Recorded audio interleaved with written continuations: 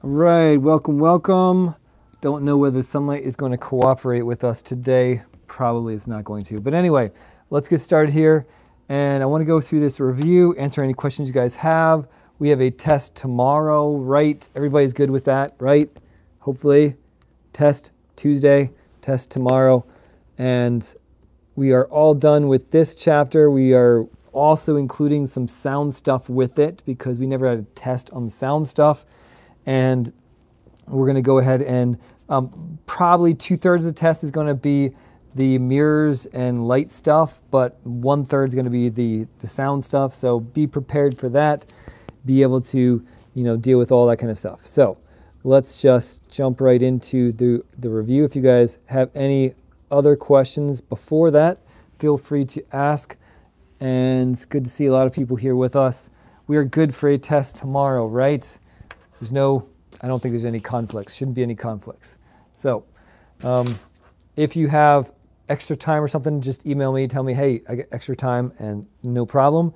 And I might even give, because I know this is like an online thing and you guys have to maybe print it out and take pictures and all that. So I might give you like an extra 5 minutes or something at the end. So give you guys like an extra little, whatever time we end, just give me an extra 5 minutes there. And then everybody else, that should take care of it, I think. An extra 5 minutes should take care of it. All right. So, good to see everybody here. Let's jump right into it. You have a trumpet, and it produces a sound with a power of 0.35 watts, right? That's your power for your sound. Power is 0.35 watts, and you're 25 meters away, so that's going to be essentially like your R value. So your distance away, or your R in this case, is going to be 25 meters. Units are all fine. What is the sound intensity? So you have the equation for sound intensity, right? Sound intensity is going to be equal to the power over 4 pi r squared, right? Because 4 pi r squared is essentially the surface area of a sphere. And that means this is 0.35 watts divided by 4 pi. R is 25 meters squared. Your units are going to be in watts per square meter. I need my calculator for this one. Okay, so most of the stuff is all on the denominator, so you can even just type it in. Sometimes I'll do that. So 4 pi times 25, I don't need this parentheses. Anyway, 4 pi r squared, and then we're going to do 0.35 divided by that is 4.46 times 10 to the minus fifth equals 4.46 times 10 to the minus fifth. Now guys, don't forget about your units. Very, very important. It's so sad when you have to lose a point. You did everything right, but you lose a point just because of units. So these units are going to be watts per square meter for sound intensity. Basically saying that the sound intensity is going to be the same in one place is 25 meters away as some other place 25 meters away. Now that's not exactly true in real life because a trumpet is somewhat directional. Now other things, a lot of things are not very directional, but a trumpet is going to be partially directional. And so it would matter exactly where you are, but it's still going to be close to accurate. Next up, in addition to the sound intensity, we want to know how many decibels that is. And so decibels are essentially a logarithmic scale of this. And it's a way to just figure out the sound level that we would perceive it to be, because our ears are perceiving things more or less logarithmically. And so that's going to be 10. 10 is for the deci part of it, and the bell is the logarithmic scale. So 10 log, and just a ratio of the intensity, 4.46 to the 10 to the minus 6 over 10 to the minus 12th. Okay? This down here, if you recall, that is the, what's it called again? That's the threshold of hearing. And so basically the absolute quietest thing that a healthy person can hear is about 1 times 10 to the minus 12th watts per square meter. These are both watts per square meter, so the units all cancel out there. All right? And so essentially if something's 0 decibels, if this is 1, log of 1 is 0, and 10 times 0 is 0, decibels of 0 is about the threshold of hearing. So that's why we divide by 10 to the minus 12. So this divided by, and I'm going to do it this way, 1e negative 12. Now you can do 10 to the negative 12. I find using e to be the easiest way to do this because the e always goes before any parentheses or any kind of order of operation stuff. E is the first thing to be done. That's why I find it to be the easiest. And so I never have to use parentheses with e. And I get this enormous number. And then I'm going to do 10 log of that. And that's it. So we got 76 decibels. Well, we'll do 76.5. 76.5 decibels. All right, so that is one trumpet 25 meters away, 76.5 decibels. So it's a nice, you can definitely hear it loud and clear, but it's not even close to being painful to your ears.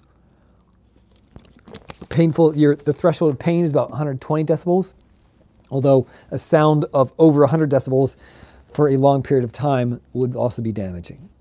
So how many trumpets would need to be played? So if you wanted to have something that's 96.5 decibels, how many trumpets would that be? And let me first say, okay, what about 86.5 decibels? So 10 decibels more. So this is going to be one trumpet. This is going to be 10 trumpets. And this is going to be 100 trumpets. The way this works is because this is a logarithmic scale, and the logarithmic scale is a little bit strange because it's decibels, so really it's 7.65 bells and 8.65 bells and 9.65 bells. So 1 up in a logarithmic scale is 10 times the amount. All right? You can even calculate this. So how would this work? So if you had 10 trumpets, or let's go all the way down to 100. If you had 100 trumpets, well, what would that mean? That would be, where's my red? 100 trumpets would be 100 times 0.35 because each trumpet is 0.35 watts. So this would be 35 watts. That's what that would be. And you can go back into this equation and even calculate it. Well, 35 watts divided by this, and it's going to be 100 times more here. So it's going to be for 100 trumpets, it's going to be 4.46 times 10 to the minus 3 watts per meter squared, right? And then you can plug that back into this equation. That's going to be 4.46 times 10 to the minus, did I mess up somewhere? Why is this minus 5? This is a 5, right? I think this is a 5. 4.46, because this is a 5 here. Right, yeah.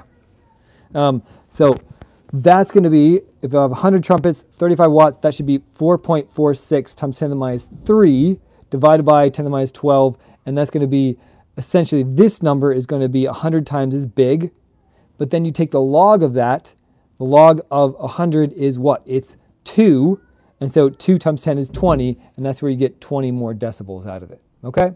So you can work that out, work out the math with 35 watts if you want to. But in general, if you increase by 10 decibels, it's going to be 10 times the intensity. If you increase by 20 decibels, it's going to be 100 times the intensity. Okay? So an additive increase in decibels by 10 is equivalent to, yes, that is exactly correct, Jeremiah. Yep. If you add 10 decibels, it's the same as multiplying the intensity times 10. And you can work out the math because sometimes it's not entirely obvious, but you can just work out the math, for example, let's say using 35 watts, and that works too. You can work out the math backwards, forwards, and it'll work out.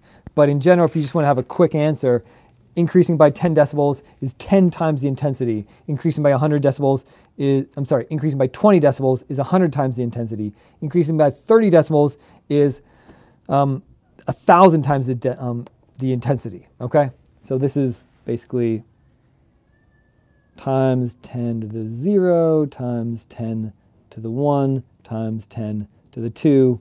And what is this? This is just your decibel, your increase in decibels divided by 10. And this extra 10 just makes the math a little bit less obvious, but that's just the way it works. So hopefully that makes sense. On I'm going to copy that down. Okay, good. Go ahead and copy that down. Yeah, where does the 35 come from? The 35 comes from 100 trumpets.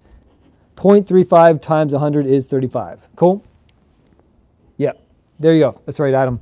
All right. And if that is not bothering anybody, and you know what, you know what's bothering me? The sun. This is the worst time of day, is then the sun comes in and just messes up my lighting. And so as you guys are thinking about that, I'm going to move some stuff briefly. I'll be right back. Let's move this. I don't know how much longer this is going to last for, but anyway. Oops.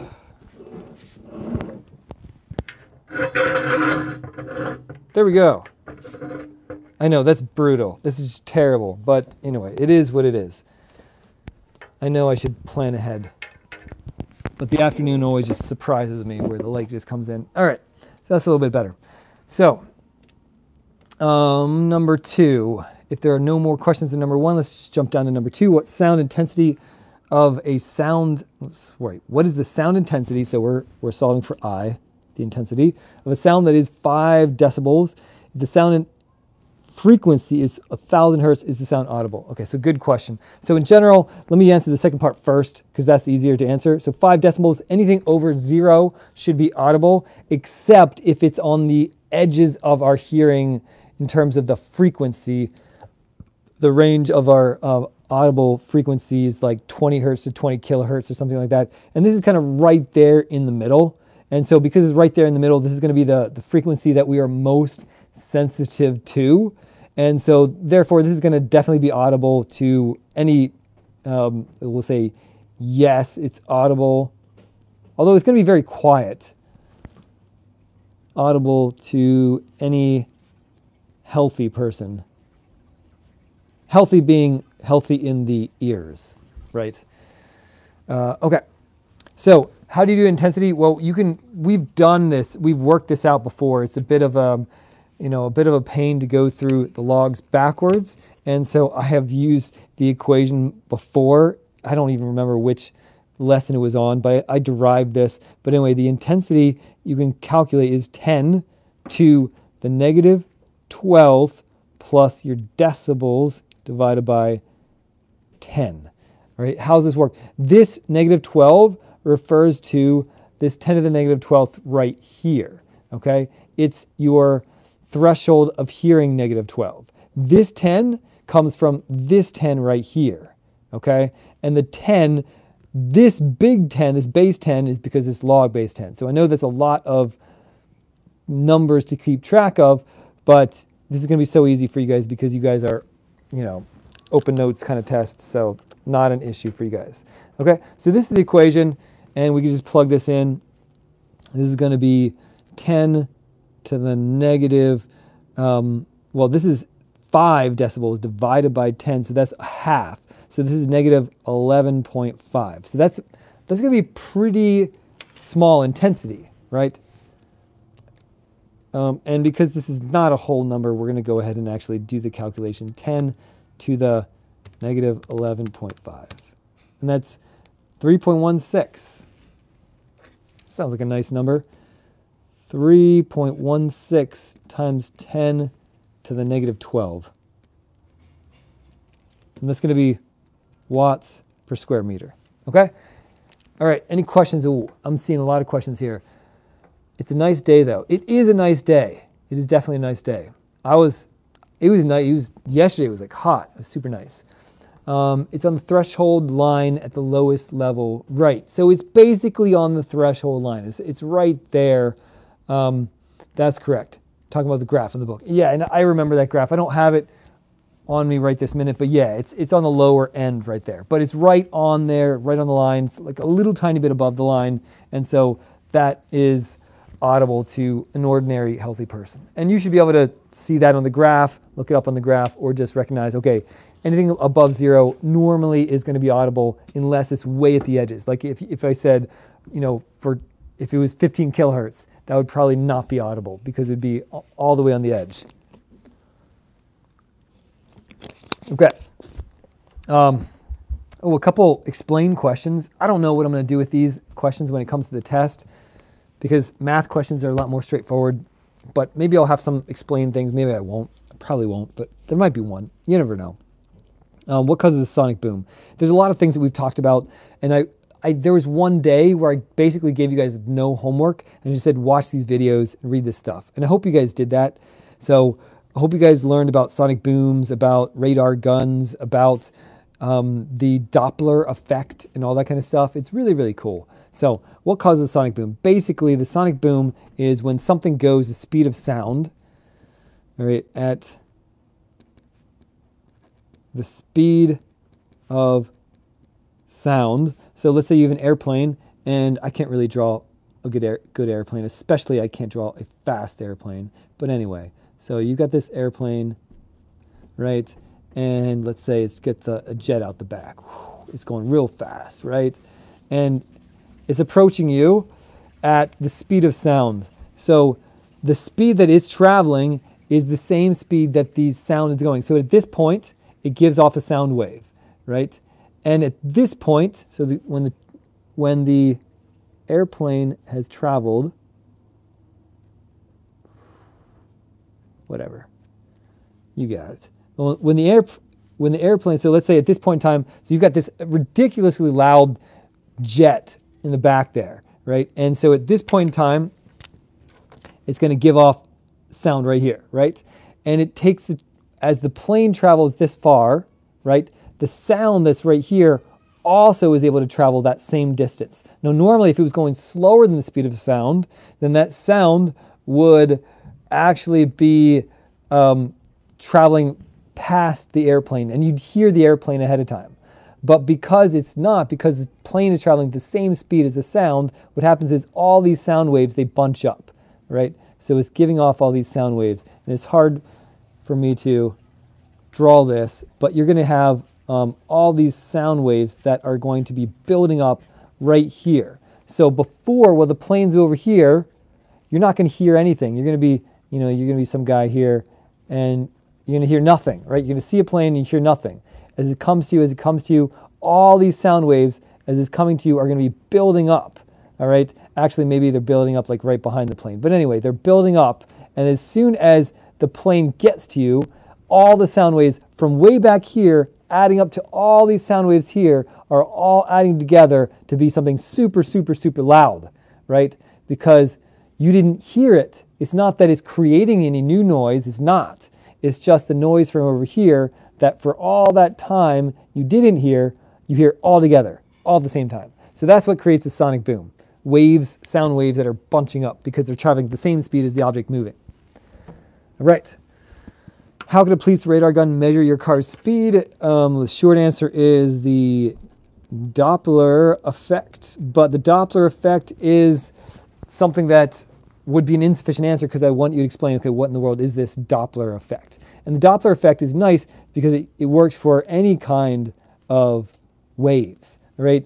So it can be for sound waves, like sonar stuff, or it can be for light waves, electromagnetic radiation,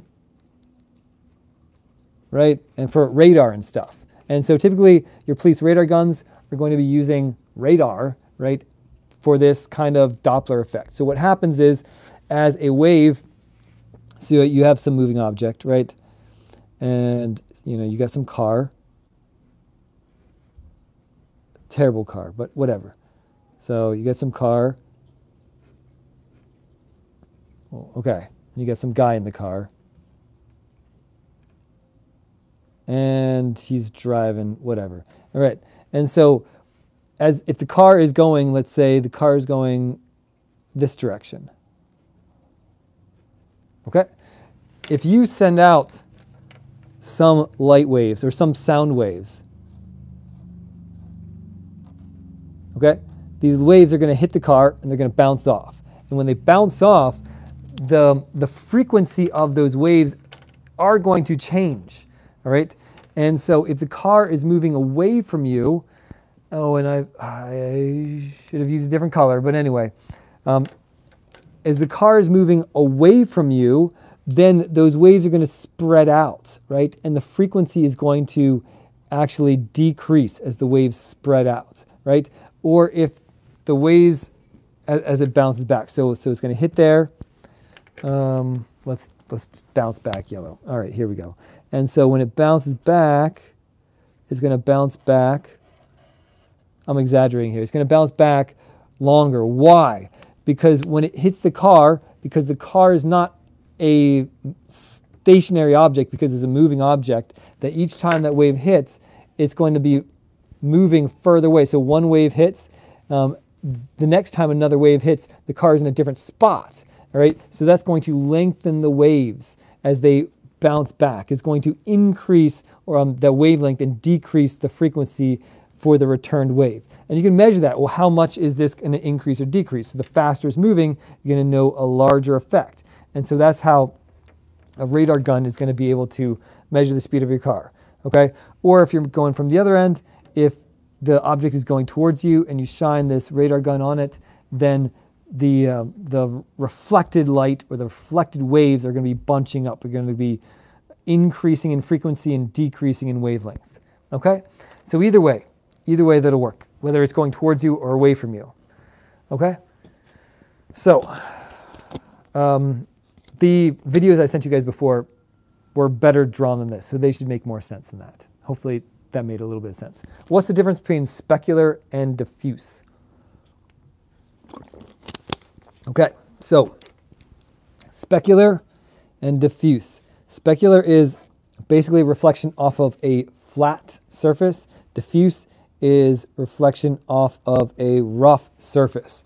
And so what happens when you have specular reflection, you have these light rays coming in and then light rays bouncing out, and your light is parallel in, parallel out, and you're able to get an image possible off of a flat surface. Okay, now it can be, when I say flat, I mean that the actual surface of the material is smooth, and it could be curved or something. It doesn't have to be flat. So I really should say not flat, but smooth. Smooth surface. And you can get an image, right? When you have diffuse, and this is specular. Diffuse is this. When you have diffuse, what happens is the light comes in and it's going to be hitting all kinds of things. So as it comes in here, right, it might even bounce back that way. As it comes in here, it's going to reflect out this way. As it comes in here, maybe it'll reflect up. So you have light that's, when it reflected, bounces all these different ways. Essentially, an image is impossible. Right? And that's because you have a rough surface.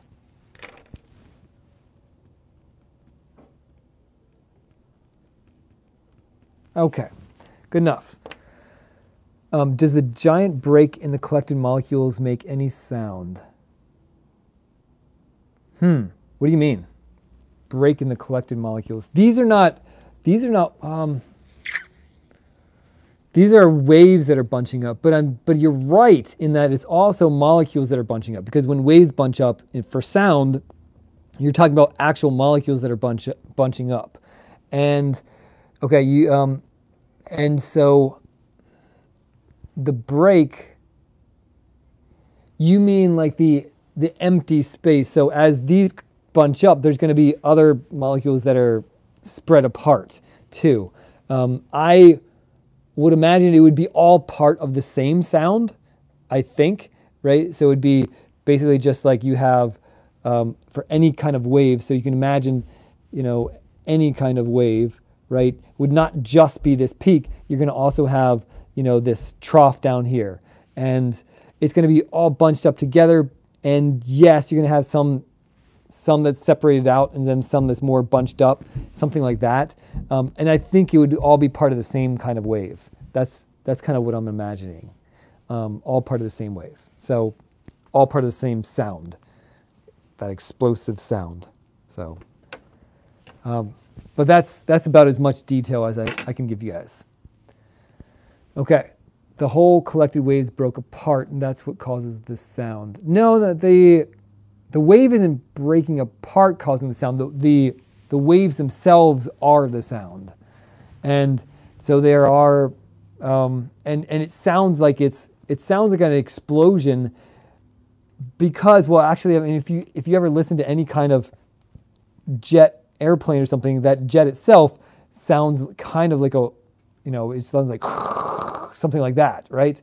And if you take all that sound and bring it together, it's going to be a very loud sound, which will essentially sound like an explosion, okay? It's just all that sound bunched up together, all right?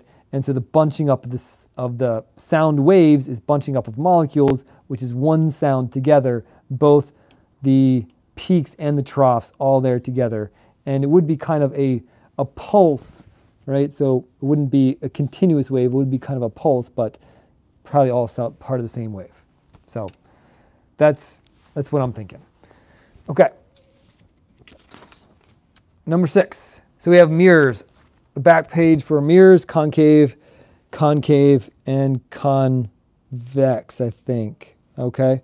Yeah, convex is the last one. So concave spherical mirror has a radius of curvature. So we have R equals 10 centimeters, which means if the R is 10 centimeters, that means F equals 5 centimeters. A candle, which we're going to say is a tree, is 5 centimeters tall. So that's going to be your height of the object is 5 centimeters and is placed 15 centimeters in front. So that's going to be a P is 15 centimeters. Draw a ray diagram, and we're going to go ahead and do the calculations first. And we want to know QM. So Q, M, and H image. Those are all of our unknowns. So let's go ahead and do those calculations and then do the drawing. So I'm going to go ahead and start with 1 over P plus 1 over Q equals 1 over F. Plug in some numbers here. We have 1 over 15 plus 1 over Q is our unknown equals 1 over 5. And we just want to make sure, because this is a concave, so the focal length where the focal point is on the real side of the mirror. So this is indeed a positive number. This isn't a positive number, and P is always a positive number. So those are all positive numbers so far. All right, so let's go ahead and calculate Q. That's going to be 1 over 5 minus, so subtract 1 over 15 for both sides, 1 over 15. And then that, we're going to take the inverse of, and we get 7.5. Okay? So Q equals 7.5. Also a positive number in this case. So we're expecting, because that's positive, we're expecting a real image. And real images should be inverted. Let's do the calculation to make sure. Your M equals negative Q over P, which is going to be negative 7.5 over, what was P again? 15. And 7.5 over 15 is just, that's a half, right? So we were expecting negative 1/2. So we're expecting something that's smaller and inverted, right? So real image, smaller and inverted or upside down. So that's kind of what we're expecting based on these numbers. Let's see if we can actually draw it correctly,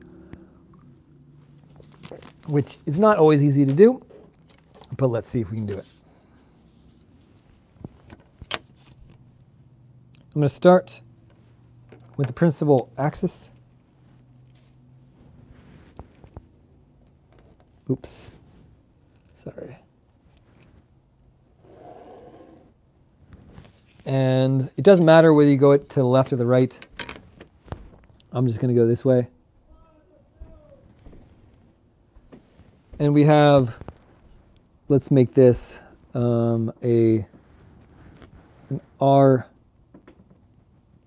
of No, that's, I'm sorry, that's my F. This is my R, and then I'm going to put my object out there. So this is going to be like 5, 10, and then this is going to be 15. Maybe a tree like this. And it gets a little tricky. One of the biggest things that's going to mess up stuff is exactly how you draw this mirror. And that's why, you know, if your mirror drawings are not exactly right, it's no big deal, because the exact placement of these is tricky, but I find the biggest place of mistake is going to be where exactly this lens is. Because to be accurate, you should actually have this at the center and then draw like a circle, and then you could actually get something a little bit more accurate, but it's kind of hard to do that exactly. Let's go ahead and draw my stuff. So I'm going to do parallel in. Oops, I think I didn't get that. There we go. Parallel in, and then it's going to hit there, and it's going to do the focal point out.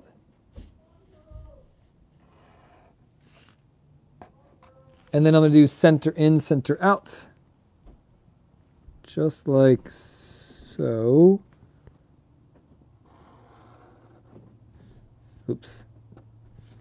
So center in, center out, like that. All right. And they're going to cross around there. Again, this is going to be kind of approximate, and it didn't exactly hit the mirror there, but it's more or less right. And so where they cross, where the reflected beams cross, that's where your image is going to be. And again, it should be 7.5 should be exactly in between these two. Clearly, I made a little mistake here. Probably, like I said, in terms of exactly how curved this this mirror is. But it's going to be more or less right. All right. And that's what we're getting at. Notice it's upside down. Notice it's smaller, about half the size. It's inverted, all that kind of stuff. And it's real, it's on this side. So you're getting all that kind of information from this. So that's a pretty good mirror drawing. That's about, you know, I wouldn't expect you guys to get it any better than that. And so yes, it's not perfectly in between those two, but it's more or less. So that's pretty good. Okay. Number 7, concave spherical mirror has a focal length of 23. So let's write that. So we have, in this case, we have F, right? And be careful, because sometimes it might give you the radius, like in this problem, or sometimes it might give you the focal length. So be careful with that. So in this case, it's focal length. So F is 23 centimeters. A small tree, nice. I like trees. A small tree, 14 centimeters in front of the mirror, so that's going to be our P, 14 centimeters. Draw a ray diagram, confirm the results. Let's calculate the P, Q, and P. Oh, I forgot. Sorry. I forgot to calculate the image height here. That's the one I forgot to calculate. We did the magnification, but I forgot to do the height of the image. And so we can even do that one in our heads, because it says that the candle is 5 centimeters tall, and we know we have a 1/2 magnification, so we're expecting your H image to be -1/2 of that. So that's going to be -2.5. Or really, you could just say 2.5. It's fine either way. Okay, so it's 2.5 centimeters, because it's just a height, right? It is inverted, but the height itself is just 2.5 centimeters. No big deal either way. Because its magnification is 1/2, it's going to be half the size of the object, and we should expect something to be 2.5. All right, sorry I forgot that. Now, next, number 7. Don't see any questions, so I'm going to continue on. We have this. And what are we solving for? Let's go ahead and solve for the Q first, okay? In theory, I could have you solve for the Q, I could have you solve for the P, or I could have you solve for the F. I probably should have made one of these where you solve for the other things, so my bad. Probably on the test, you might have one where you have to solve for P or F or something like that. But, you know, it is what it is. So we have 1 over P plus 1 over Q equals 1 over F. And we have 1 over 14 plus 1 over q equals 1 over 23. We can go ahead and calculate q now. 1 divided by 23 minus 1 over 14 is going to be a negative number. Let's take the inverse of that. And we're getting negative 35.8. Q equals negative 35.8. So right away, once we know Q, we can already say, well, if that's negative 35.8, we know that this is going to be virtual because Q is negative. And because Q is negative, we know that it's going to be upright. Because it's virtual, it's going to be upright. And this is going to end up being a positive magnification. So let's go ahead and calculate the magnification. Magnification is negative Q over P. So that's going to be 35.8. And sorry, we need the units there. Centimeters over 14 centimeters.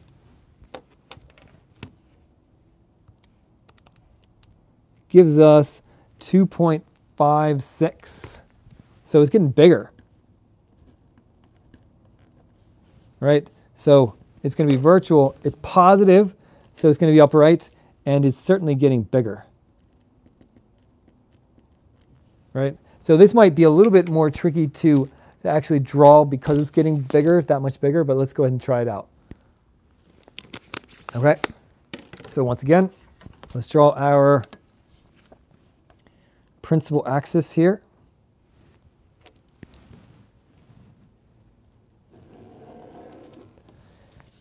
And let's draw it the same direction. You can draw it the other direction. Yeah, maybe just for variety, I'm going to draw it the other direction this time. Okay? And we have an F of 23. Let's see if I can do something here.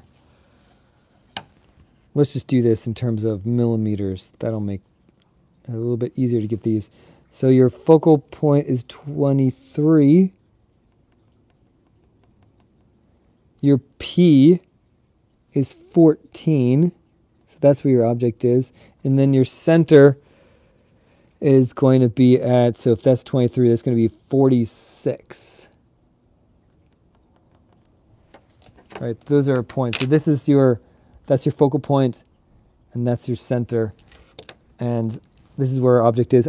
Because I know that this is going to get big, I'm going to go ahead and just draw a little tiny tree here as our object, because I know this is already going to get big, and it's going to be very hard to draw it if I make this big. So let's go ahead and try this out. I'm expecting something on this side. I'm going to do center in, center out.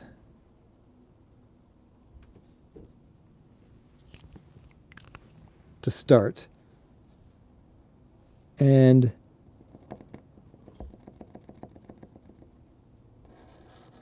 center in, center out. There we go. And hopefully we actually find that, you know what, I might need to extend that a little bit more. We'll just extend that a little bit more. All right. And then we're going to do parallel in, focal point out. Or we could do focal point in, parallel out, either way. Let's do this. Parallel in, and then focal point out. Oh, shoot, I drew that the wrong way. I need to go through the tree, top of the tree. Sorry about that. That is a straight line. Ignore that one. Focal parallel in through the tree, through the top of the tree, and then out through the focal point, like that.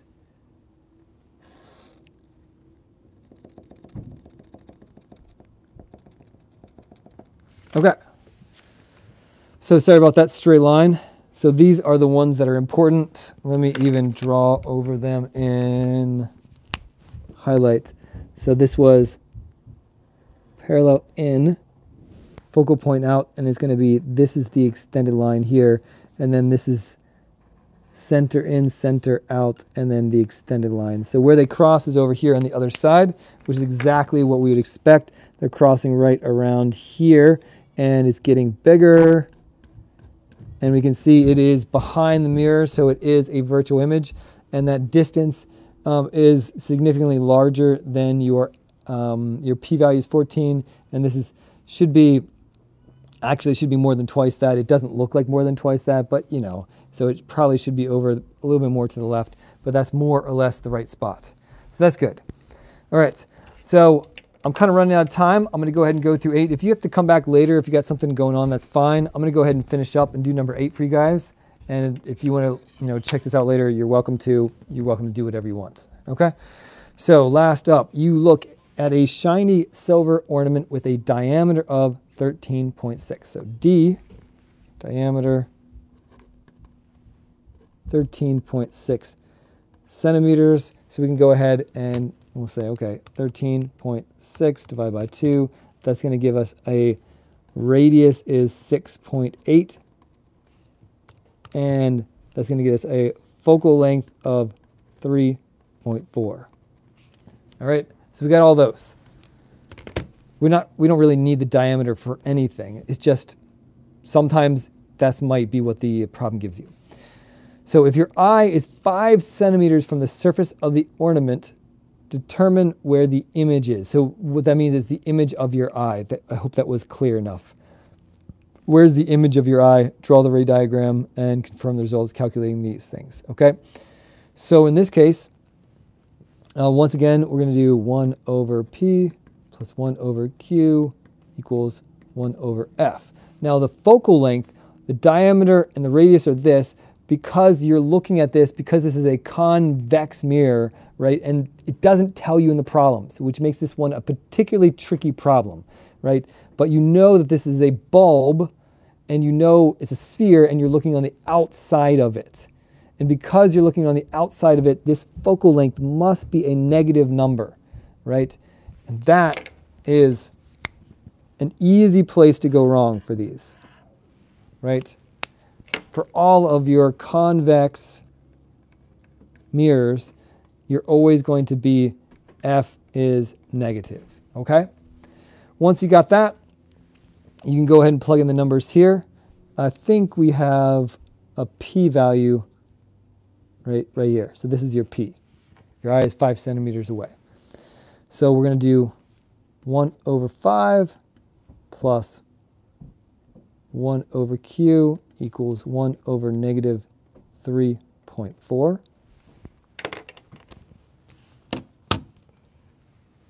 So 1 over negative 3.4, and we're going to do minus 1 over 5. That's going to get us a negative 2.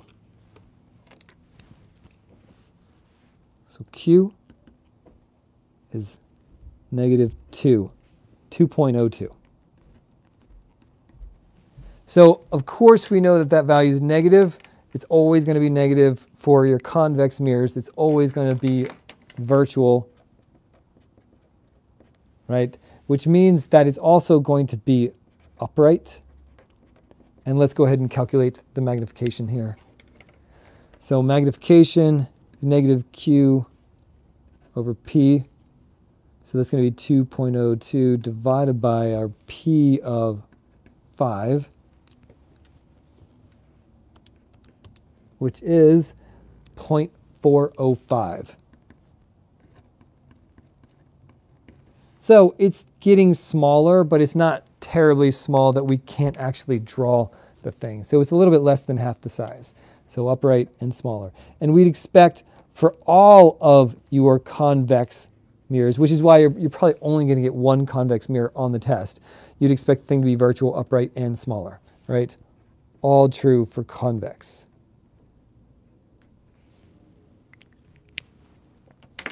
So let's go ahead and draw this. Last one we're going to do.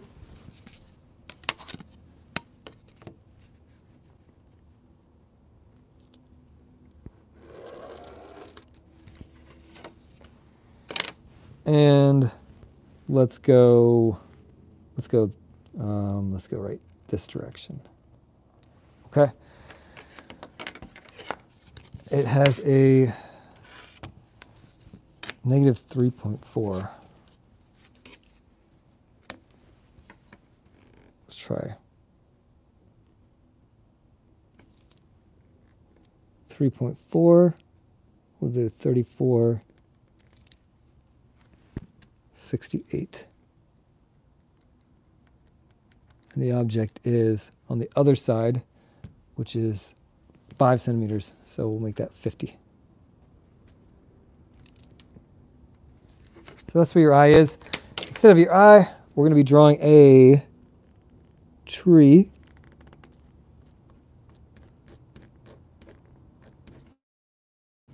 And this is the convex mirror right here.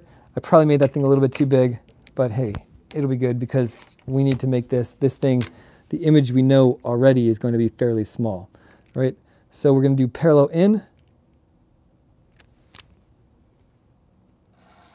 Once it hits the mirror, it's going to reflect out through the focal point, which is right here. But I got stuff there, so I'm not going to reflect that way. I'm just going to do the extension of the reflected light is going to go this direction, okay? The actual reflected light is going to go that way, okay? And then we're going to do center in, center out, which is the easiest one to do most of the time. Right from the top of the tree, and then back in the virtual area over here, okay? And they cross always on the inside, in the virtual space of the mirror for your convex mirrors, which is right here. And we get exactly what we'd expect.